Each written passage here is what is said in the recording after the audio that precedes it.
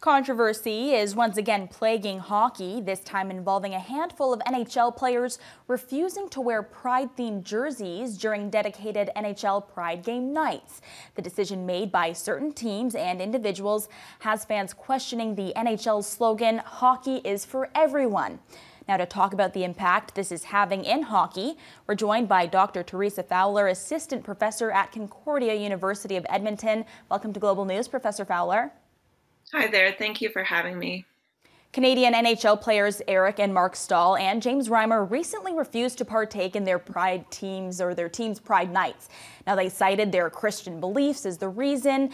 Eric Stahl has said he's never worn a Pride jersey before, but shortly after the comment, photos surfaced online of him wearing one in Montreal during the 2020 season.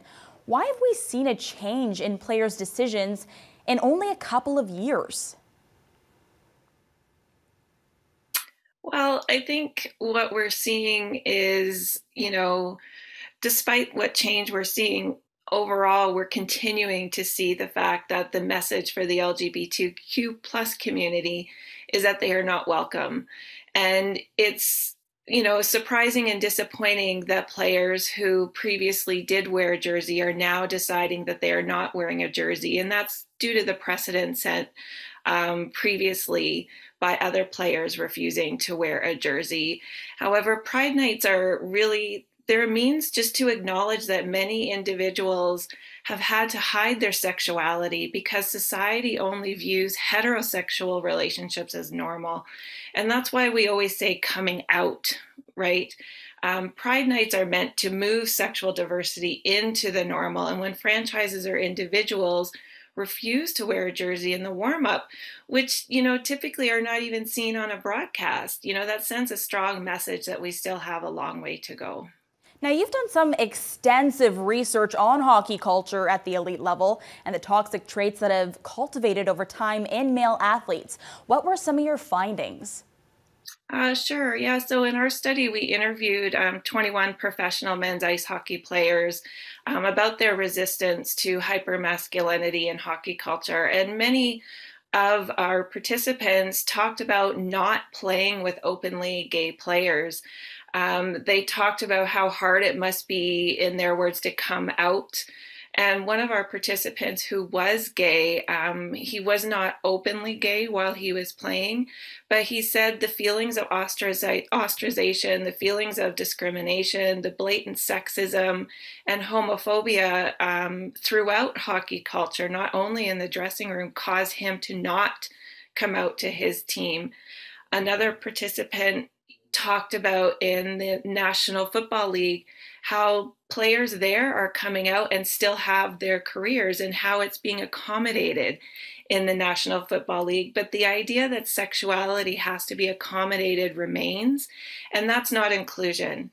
Another player also told us that, and these are his words, these people could, be hiding their identity due to what you have to be in this world.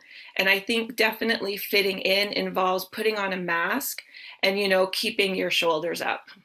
So then what needs to change in the NHL and in the sport of hockey? Well, there's a lack of dialogue within men's ice hockey culture about healthy masculinity, about sexual diversity, about sexism, misogyny, etc. And now with these visible movements towards inclusion, we're actually getting to see a small part of what the sanctimonious locker room culture is. Participants in our study overwhelmingly shared how homophobic and sexist the locker room is. And this is not a safe place to be if you don't fit a specific brand of masculine. But what needs to change is really simple and easy. Stop being homophobic. Put on the jersey and the tape. Stop being sexist. Stop being racist. Be a good human. But we know that individuals feel that choice allows them to push against institutional movements towards inclusion. We've been here before with affirmative action, for example, and those who feel their way of life is at risk push back. But for change to happen, social institutions really need to take a stand. And if hockey truly is for everyone, then the National Hockey League needs to step up and prove that, perhaps by penalties, by fines, but they do need to respond to the blatant disregard for humanity that some teams and clubs are demonstrating. Professor Fowler, thanks so much for your time and your perspective today. Thank you so much.